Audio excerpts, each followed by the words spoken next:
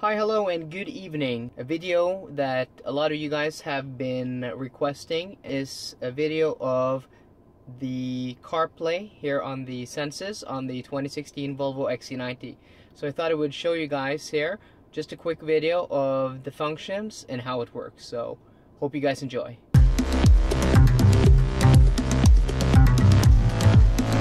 So guys, I know I haven't done a video on the Sensus yet. That will be coming up. There's much more to the Sensus than the Apple CarPlay, so that will be a longer video with much more content. I don't have a lot of time now to make videos. I hope you guys understand, but there will be a video on the Sensus at a later point. So just a super quick introduction to those of you who are completely new to Sensus. Sensus is Volvo's media and navigation system in the 2016 Volvo XC90 and will be coming to future Volvo products. It's run here on the central 9.3-inch touch display. It is not a capacitive, though it works like a capacitive screen, but it also allows usage with gloves. So just very quick, it has 3 panes: this central or home screen, and then you can swipe to the right to get to the left screen, which gives you car functions, and then you can go back to the middle and then swipe to the left to get applications. So here you have radio, you have DAB, you have Bluetooth, you have Apple CarPlay and messages and things like that.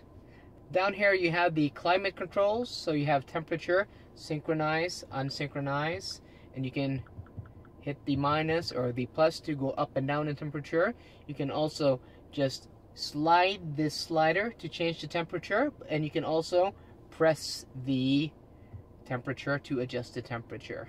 So you have 4 main tiles here on the home screen. The top one is navigation, which you can maximize, you can minimize, and you can press it one more time to collapse. You also have Bluetooth media or AM, FM, DAB, or aux.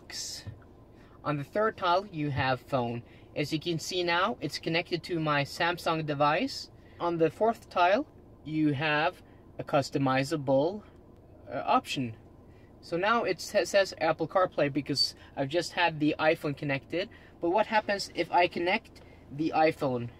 So without further ado, let's show you guys CarPlay. The iPhone can only be connected via an iPhone USB cable, and it has to be connected within the center armrest where there is a USB plug for CarPlay. So connecting to an iPhone 6 now, and a prompt comes up on the screen. It says a device is connected to the car through Bluetooth and will be unavailable while Apple CarPlay is active. Do you want to start Apple CarPlay? Let's go ahead and press yes. So starting Apple CarPlay, as you can see here, now my Samsung device is disconnected, and also my phone is disconnected. So if I press here, there's nothing connected. If I go through the phone, there's nothing connected either. If I go to the map, I can still use the built-in navigation. So I can set destination, I can pick a city, Oslo, and then start navigation. So the navigation still works. So it's calculating, and the navigation, the built-in navigation, still works, which is very nice because I get it here on the central display. I also get it on the 12.3-inch display behind the steering wheel, and I also get the navigation up on the heads-up display, which this car is equipped with.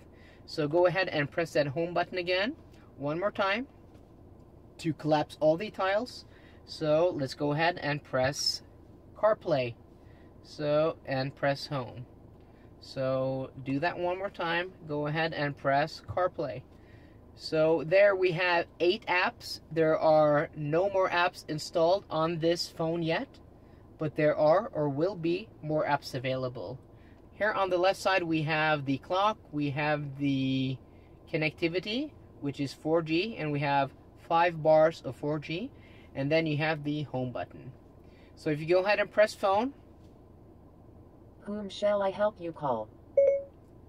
Cancel Siri. Okay. Siri is the default when you go ahead and press phone on the CarPlay. But here you have favorites, recents, contacts, and then you have your contacts list here that you can go ahead and click on, and then you have the keypad, and then you have a voicemail all over to the right. So you go ahead and press home, and if you press phone again, Siri will come right away. But you can go and press phone and then go and press show Who should I ring contacts, for you? and Siri should be cancelled. She's very quick to respond, but if you just go ahead and press the contacts button, you will override Siri. The next app here is music, which lets you play music that is stored on your device. So on this device we have, I think these are probably just the built-in playlists, and then you have artists, you have songs. So here we have a few songs from the Wombats, and you can go ahead and you can play, and then you get the player up on the screen. So this is very practical if you want to control your music from the central screen here, and then you can go and skip, you can pause, you can play, you cannot jump forwards. So go and press pause and go back, and then go press the home button. You also have Apple Maps, which works completely fine. Apple Maps has really become a solid map in the recent years. But what I don't like about this is that if you use Apple Maps, you don't get the maps in the display behind the steering wheel. Between the tachometer and speedometer, you get a very nice navigation screen. When you use the built-in navigation, you do not get that when you use Apple CarPlay, and you do not get the navigation up on the heads-up display.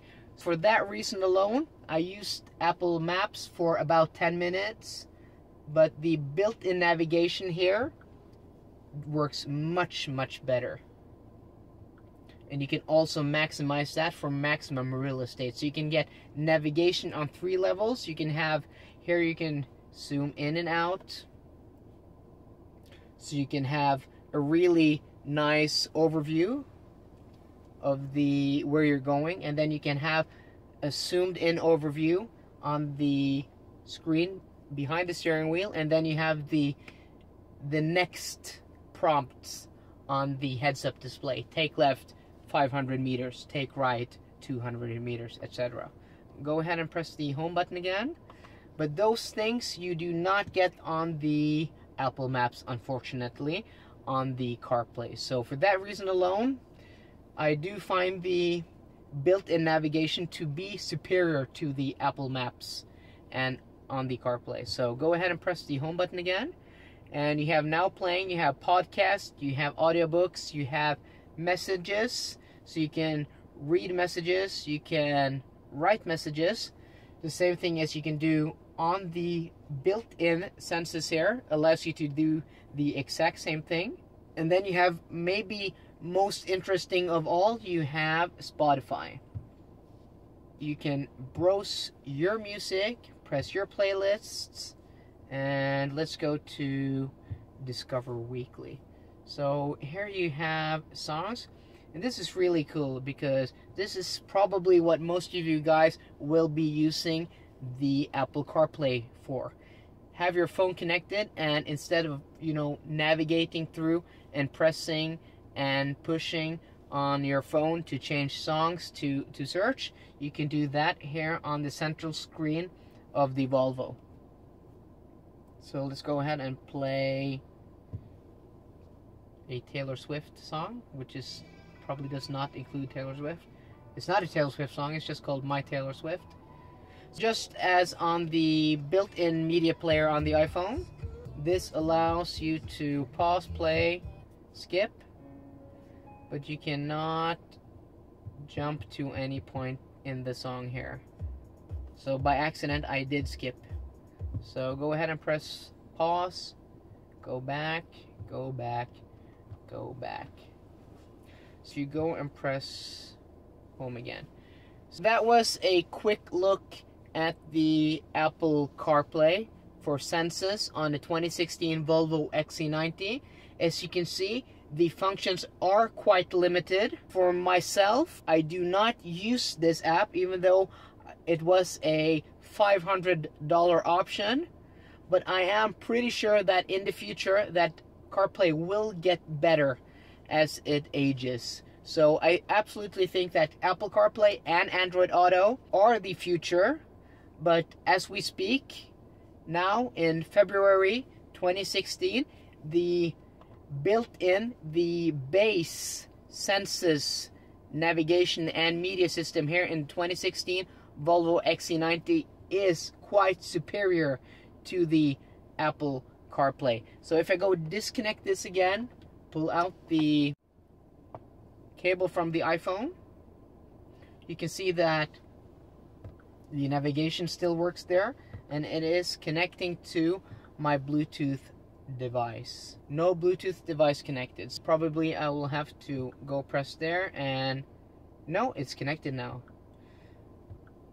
But here on the phone, I also do get contacts. I get a keypad.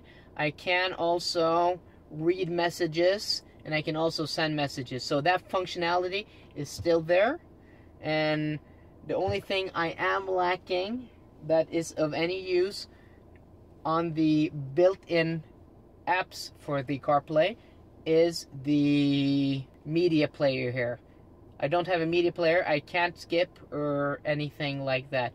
But I can on the buttons, the hard buttons on the console and on the steering wheel, I can skip and pause the music. So some functionality is there, but not all. But I still prefer just connecting via Bluetooth using the built-in navigation, which gives me 3 levels of navigation, and the other functions that are built in CarPlay, those apps that are there already, I don't use. So that was a quick look at Apple CarPlay for the Sensus on the 2016 Volvo XC90. I hope you guys enjoyed and liked that short video. For more car content, please subscribe, and if you liked that video, please go ahead and click that like button in the description below. See you guys later. Goodbye.